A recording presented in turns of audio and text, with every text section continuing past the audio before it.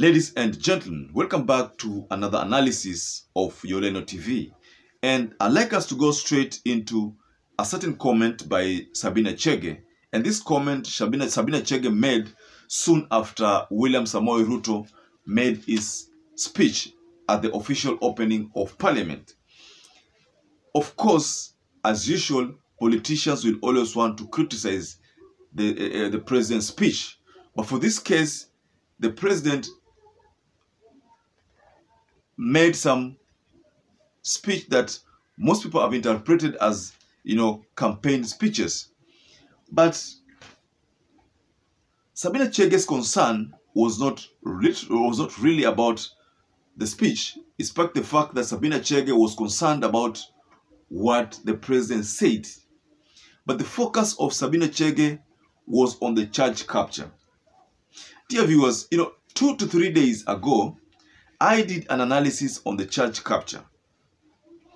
And in that analysis, I demonstrated why Kenya Kwanza government was hell-bent in capturing all the churches and making sure that all the churches are literally members of the UDA party.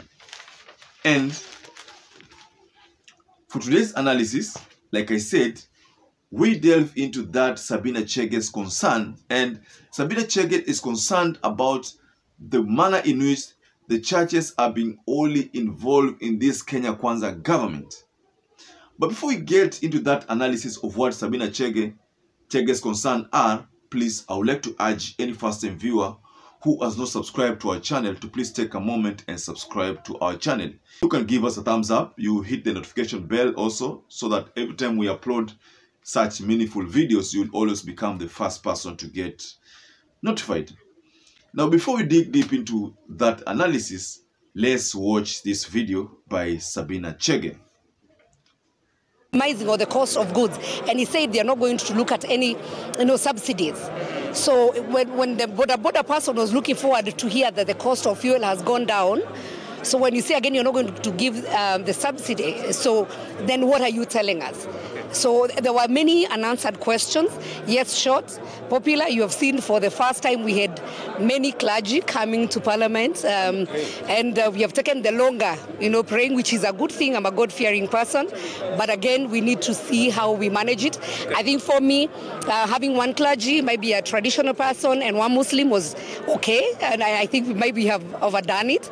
But anyway, I'm not judging. But it was a good thing, but again, very prolonged. At bottom line is, when we talk about... Now, I started by saying that yesterday was the official opening of the Parliament, and the event was graced by the sitting president, William Samoei Ruto. So the concern of Sabina Chege about that event was that the way religion is being misused to probably, literally cleanse the Kenya Kwanza shortcomings is a thing that most Kenyans should start questioning.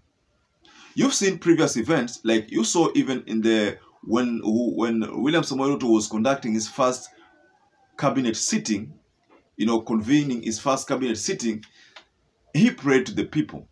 Well, I've not been following what Uhuru Muigai Kenyatta the former president Mwai Kibaki, Moi, and even Jomo Kenyatta used to do during these cabinet meetings. But in the case of Kenya Kwanza, we saw the president himself praying.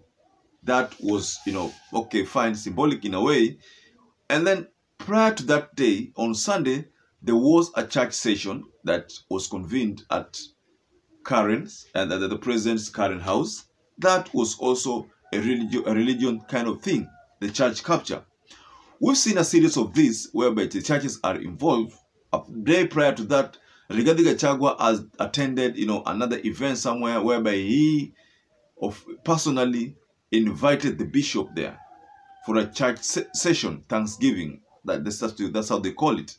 So many people have been saying that the Kenya Kwanza is overdoing this church thing, and that they should get to business and fulfill mandates to fulfill to the people of the Republic of Kenya. Many people have linked this alienation to the churches to having been a reason why the Kenya Kwanza government is trying to buy time, trying to endear themselves with the churches because they believe that the fulfillment of, they believe that the promises that they made during the campaigns are things that are very hard to achieve, and probably the only place they can seek solace is in the churches. And that, like in my previous analysis, should the Kenya Kwanza government fail to deliver, they are likely to have the churches to defend them. The churches are likely to defend them because if you look at the trends now, most of these church leaders are finding themselves as being part and parcel of this government. They would like to defend the government, especially when they cannot deliver to the people of the Republic of Kenya. So Sabina Chege has termed the government's act as misusing churches, and it was evident during the opening of that parliament session. So to you, ladies and gentlemen, are you in agreement with what Sabina Chege said? Or are you in agreement with what I posted previously about the church capture? I think it is evident in the way the Kenya Kwanza government are running their operations, that everything they do, they involve the churches. Of course, the churches always pray for you, but you have to take bold measures and implement and take bold decisions and do exactly what you promised the people of the Republic of Kenya. And most people are trying to tell the Kenya Kwanza government, please stop it. Please, there is no point of you hiding behind the churches, because you find yourself not being in a position that you can deliver to the people of the Republic of Kenya.